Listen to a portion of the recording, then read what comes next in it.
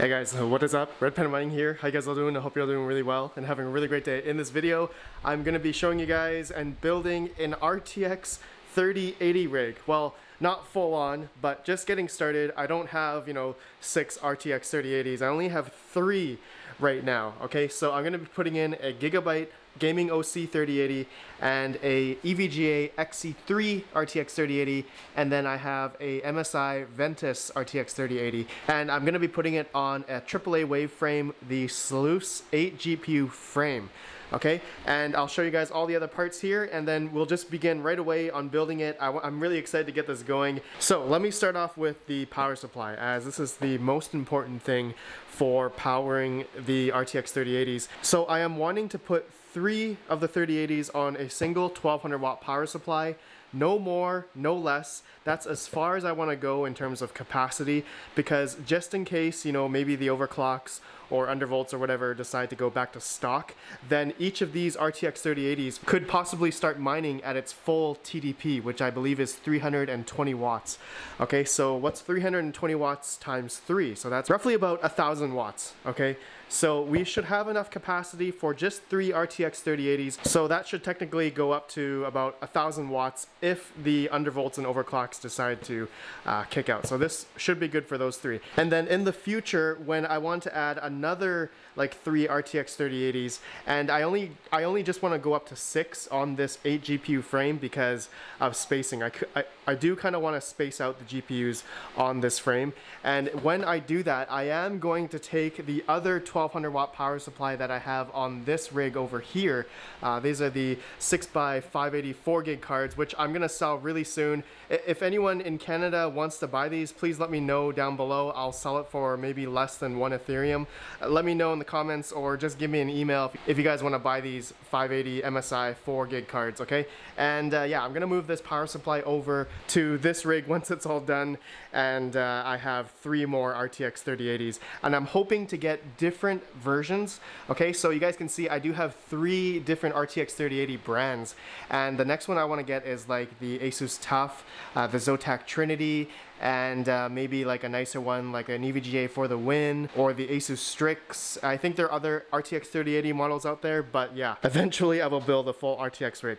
Okay, now going along, just to show you guys, I also have the motherboard. This is a Gigabyte B250 FinTech motherboard, and this has 12 PCIe, but we are only going to utilize just 6. You guys may remember this board from my 12 by P104 rig, and yeah, it worked out really well. Okay, and then I have a couple fans. I have some fan splitters just in case the motherboard doesn't have enough for the fan 3 pins, okay? And then of course I have GPU risers.com risers, which we're going to utilize later, of course, with the GPUs. And finally we have a 120 gig SSD, which we're going to utilize HiveOS. And I was hoping to do Windows with this rig, but make it easier for me, and later on in this video I'll show you guys what it's doing in hash rate and stuff. Okay, let's get this built. Alright, so first thing I need to do is I just need to clear out this whole area here and then build this frame. You guys may see some 2000 watt power supplies here. I will have another video testing them out. I don't really want to use them on my RTX 3080s yet. I am going to test them out on like some older Polaris GPUs just to make sure these are okay before I test them on more expensive GPUs. But yeah, I have 6 of them here, so stay tuned for that video. Okay, so let's just build this frame, guys, and I'll do it really quick here in 3, 2, 1. Alright, the AAA Wave, the Sluice 8 GPU frame is done. Look at this thing. It's actually really easy to make versus like a Veta frame, but yeah, you guys can see looks pretty good. And now I need to put in the motherboard. So let's do that next. We're gonna put in the Gigabyte motherboard, the B250 FinTech. Okay, so you guys will see this in there in 3, 2, 1. Okay, and there we go. The motherboard is in, the CPU and RAM is also in there already. Okay, now I want to put in the power supply. So I have an EVGA 1200 watt P2. I guess it's a good time to show you guys just what I'm going to do in terms of power for powering each of the GPUs. So this is a good time to explain what I'm gonna do. So let's just see here. Okay, so this EVGA P2 has 6 PCIe plugs. It's on this side here. I'm gonna be utilizing 6 here, and what I'm gonna do, just to be safe, I'm gonna be utilizing 2 PCIe strands from the power supply into each of the RTX 3080s. Okay, so there's 6 ports here, so I'm gonna be using 2 for one, 2 for another one, and 2 for another RTX 3080. And on one of them for each of the 3080s, I'm probably gonna have to split it because each of the PCIe risers, all right, the PCIe riser that goes underneath the GPU is going to be utilizing PCIe. Okay, so I'll show that later in a sec here. All right, so let me just put the power supply in. 3, 2, 1. Okay, the power supply is in. I also put in the SSD and all of the necessary power cables, the SATA power cable and the SATA into the motherboard. And then I also have all of the PCIe cables plugged in, and I have them decently cable managed. But just to clarify for you guys so that you understand what I'm going to be doing here is I have 2 different strands going into the power supply. Okay, and each of these 2 strands are going to be for one RTX 3080. Okay, so I have another 2 strands here, and then I have another 2 strands here, so that we have enough safe power delivery for each RTX 3080. These cards I want to baby a lot, so I want to make sure I have enough power capacity for each of the GPUs. Okay, so yeah, looks like I will have to use one splitter on one of the strands. Okay, so that you guys understand here, I'm using one splitter for one strand, so that one will go into one of the 8 pins on the GPU, and the other one will go into the mining riser, all right, the GPU riser. So, and the reason why I'm doing that is because if you guys can see here, there's already a daisy chain off of these single strands here that go into the power supply, and you guys can see here I have them Velcro strapped on here just to cable manage it. So we're not going to be using these because they're just too short to go to the PCIe riser. Alright, so yeah, that's why I have to use another splitter in order to have the length go far enough into the PCIe riser. Okay, but I'll show you guys that in a sec. Okay, what else do I have to put in? Alright, I think the last thing I need to do now is the fans, and then I can put in the GPUs. Alright, so let's do the fans real quick, and then I'll put in the GPUs. Here we go. Alright, so I realized that I don't have 6 AAA wave fans. I actually need 2 more, which I don't have, so I will figure that out later. But I'm okay with just the 4 120mm fans for now. You guys can see I have it decently cable managed. And I'm using these Molex to 3-pin fan connectors. I'll have it linked down below so you guys can know what I'm talking about. And yeah, they're just going in powered by Molex into the power supply just for the fans. I don't have any of them being powered by the motherboard. Okay, you guys probably want to see the GPUs going in, so let's do that in real time here. I have the 3 GPUs, you guys know which ones I have here. So I'm going to put the hottest GPU, I would say, outside of the case. So I'm gonna say this one is gonna go over here. And yeah, I'm gonna have it on this side. So I would say the coldest air is gonna be coming from this direction. I'm actually gonna have this rig flipped, and the fans are gonna be blowing out this way in my crypto mining basement here. Okay, then the next GPU I'm gonna put in is I think the Ventus one. I think this is the next hottest one, and that's gonna go right next to the Gigabyte. Okay, so I'm kind of worried about the spacing, but you know what, I think that's okay. We're gonna see how much hash rate and if these are gonna thermal throttle. They technically shouldn't, but we will see later on in this video when I get them hashing in Hive OS. Okay, so there we go. That's how I'm gonna have the first 3 placed, and eventually, guys, I'll keep adding on RTX 3080s as they come. I do have some other ones on order. Okay, alright guys, so now let me plug in all of the required power cables, and then I'll show you the end result. So give me a sec. Okay, actually before I put in all the power cables and the risers as well, I already have the risers plugged into the GPUs, as you guys can see, but I don't have the power in because I want to make sure the motherboard, power supply, and the SSD, you know, all that works first. So I already have Hive OS already preloaded onto the SSD, so I just want to turn on the machine first just to make sure it loads into Hive OS, alright? So let's do that first. And we're gonna see what the power consumption is of this whole thing when it comes back on. Okay, so it doesn't look like it has the auto AC power on, so we're just gonna short the pins, use the screwdriver, and it looks like it turned on. And it looks like this fan is not going. All right, so I'm gonna have to fix that. So good thing we're testing this. Okay, so let me just see if it actually goes into HiveOS. Give me 1 sec. Okay, yeah, it looks like it worked. It showed up in HiveOS. You guys can see the motherboard there, the processor, and the SSD. So there's no GPUs, obviously, because I haven't plugged in the power, and no flight sheet or anything. So first thing I'm going to do first is update to the latest HiveOS version. So I'm just going to hit both of these, force upgrade, reboot after complete, hit upgrade, and make sure it goes through. And then we're gonna have to do another thing as well, which is to update the NVIDIA driver. So it's right now at 450.66 on the latest HiveOS version on their website. So it looks like I'll have to update this to version 4.5.5, and we'll do that in a second. We're gonna go to the HiveOS shell start after this is done updating. So give me 1 sec. Okay, the rig is back up. Looks like it updated successfully. We're just going to go to the Hive shell start, and I already have that going here, and it's going to come up here in a second. Then we will be able to essentially remote into it.